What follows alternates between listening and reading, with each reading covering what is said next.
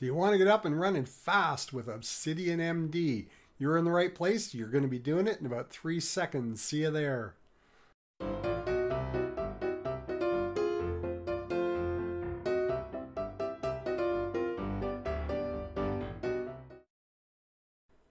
Hey, greetings Earthlings. Welcome back to About Archie. Of course, if you haven't been here before, I am Archie, and today we are going to take a look at Obsidian.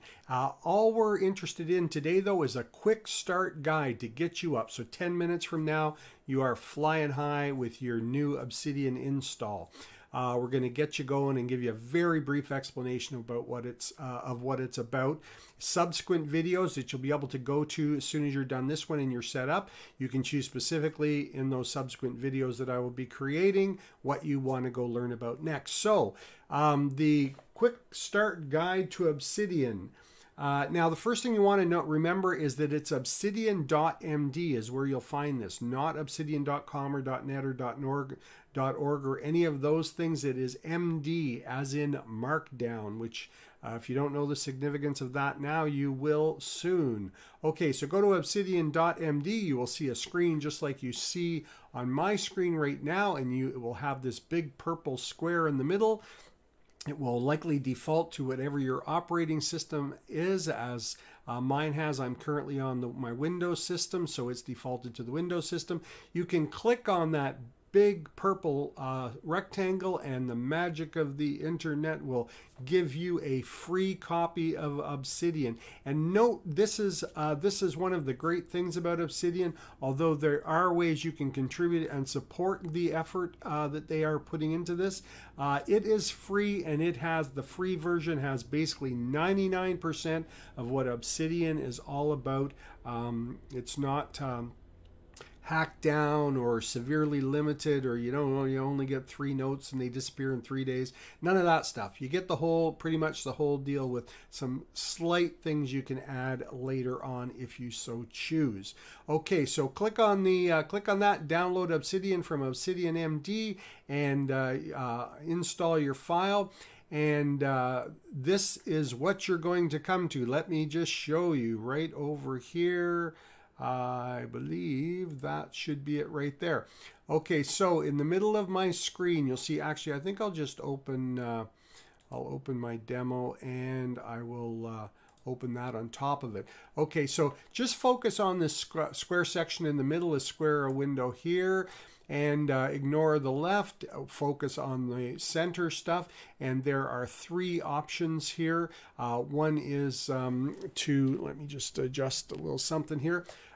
Sorry, actually first, you're going to give your vault a name. Now, if you don't know what a vault is, don't freak out. It's just a vault is just like it's like your filing cabinet. It's like the biggest box stuff will go in that you put your folders and your notes into. If you're used to something like Notion, it's kind of like a workspace. You're going to create a vault, give it a name, whatever you want. Call it Pinocchio if you want. That's not the main thing here. The main thing is that you give it a name, and it ideally should have some kind of meaning to you, but I wouldn't worry about that too much. And very important, right below where you give the vault a name, you choose a location to store it in. One of the things that's special about Obsidian is that you can store it locally. You don't have to put it up into the cloud. Yes, there are many benefits to the cloud, but sometimes we don't want our private personal information up there. We have stuff that we want to keep only locally. So choose a local file for now, unless you really want to put it, say, on Dropbox. But for now, it might be good just to start on your own computer.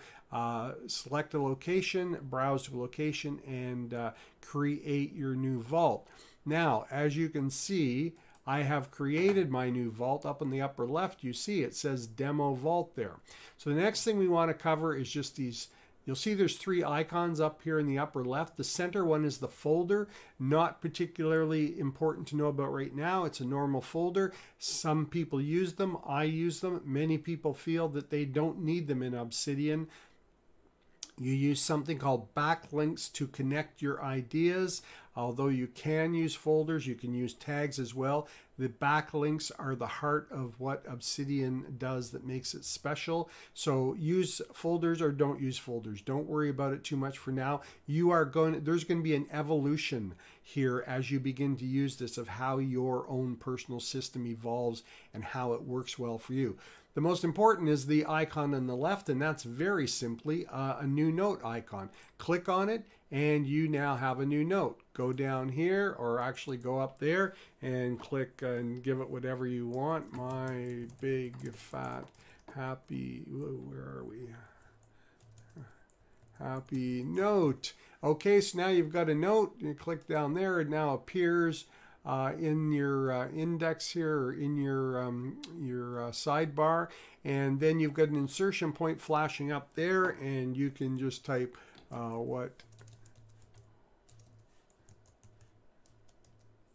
whatever you can spell.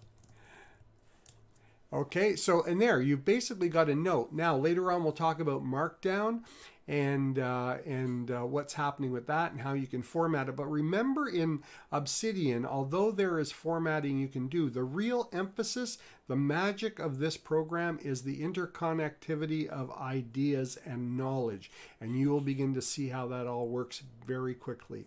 Okay, so we've got our notes. You can put text, images, links, all that stuff in here, obviously. And again, backlinks, which we will discuss in a subsequent video. The one other thing we'll quickly run over for the quick start guide is look on the bottom left-hand side of your screen. You see these three icons. The first one, of course, is your good old settings, which you can do many things. You'll see all these choices down here. We will get into those again in subsequent videos, which you can go to as soon as you're set up and ready to go and have a basic understanding. You see there are things, that really simple things. For example, in appearance here we have under our base theme, we have dark and light choice, but it gets much more complex than that. You can keep Obsidian simple, or you can really go down the rabbit hole with it if you want. And again, there will be a subsequent video leading you to all the really good resources should you decide you really want to go down that rabbit hole. So that's your settings, is one of these three icons. The next one is help. Pretty much speaks for itself. You get stuck, you get a question, you're trying to figure something out, go to the help file. And lastly, that one at the top is open another vault. And you'll see this just looks like the one I opened to get us started, where we created a new vault. You can create another new vault. You can open the help vault. You can do a variety of things in here. And that is those three icons. I think really that will get you started. That will get you up and running. You are an official Obsidian person, okay? And we'll get into Markdown and tags and all that good stuff a little later on. I'll even do a video on what Obsidian is if you don't know yet. But if you don't know yet, you probably wouldn't be at the Quick Start Guide. Anyway, that's all good. You are now official. You have gone through the Quick Start Guide. You can now go to the other videos and select what it is you want to learn about next. Awesome having you. Don't forget to click on this and subscribe and do all that stuff. And we'll see you in the next one. Sorry about that. Later, people.